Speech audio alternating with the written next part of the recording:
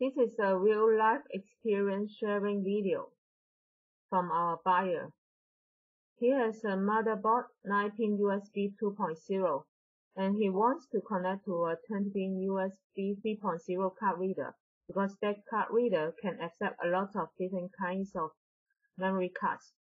Now you see he has connected the 9-pin already and the 20-pin is open, while the blue cable is the cable where the connection between the front panel. Now he has connected the 20-pin with the front panel cable. This is a closer view.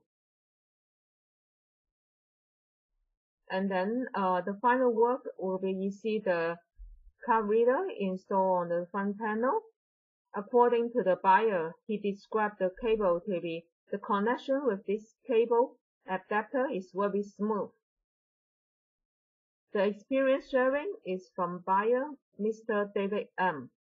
via Wikipedia.com.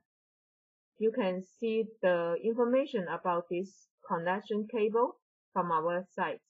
Thank you very much for your time.